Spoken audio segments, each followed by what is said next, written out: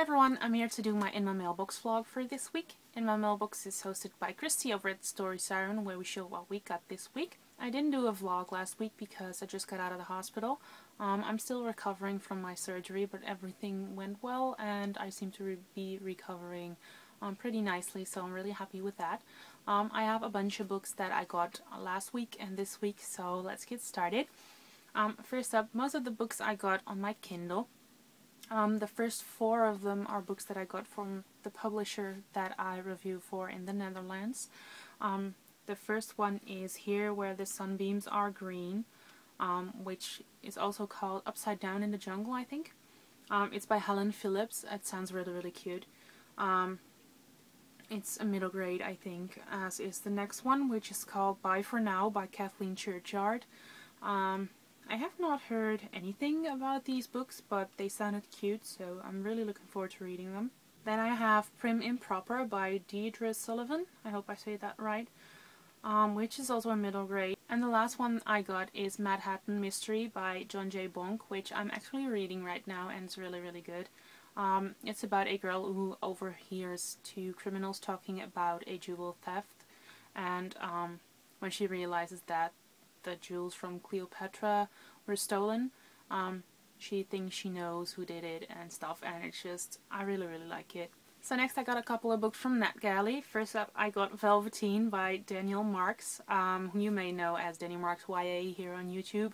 He has a channel, he's fabulous, and I was so excited when I saw his book up on NetGalley, so I requested it, and I'm so excited to be approved for it, so I downloaded it right away.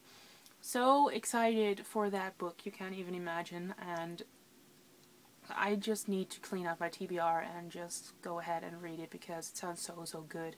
The next book I got off NetGalley is The Immortal Rules by Julie Kagwa, and I'm sure everyone has heard about this book by now, but it's a dystopian story combined with vampires. It sounds really good. The cover looks amazing. I really like the first 2 books in the Iron Face series, which was the first series she wrote. Really like those.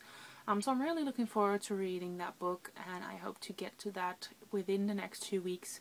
I also got Yesterday by C.K. Kelly Martin, and it looks like this, and it sounded really good.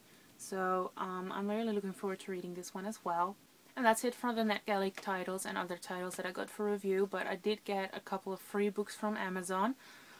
The first one is Descended by Blood by Angeline Kace, and I've wanted to read this one for a really long time, but I never picked it up. But when I saw it was free on Amazon, I just went ahead and got it. I also got Dead Radiance by T.J. Ayer, which is the first book in the Valkyrie series. This one was free as well. It sounded really good. Heard a couple of things about it on Twitter and they were all positive, so I'm really looking forward to reading this one.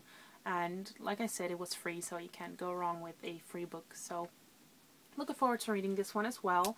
And that's everything that I got on my Kindle this week and last week. I do have one physical copy that I got in. I got Variant by Robison Wells, which is really shiny. I requested this one on NetGalley and I got approved, but the title was archived before I could get it on my Kindle. So I bought a paperback copy because I was really excited for the book anyway. And it came in last week, and it's so shiny.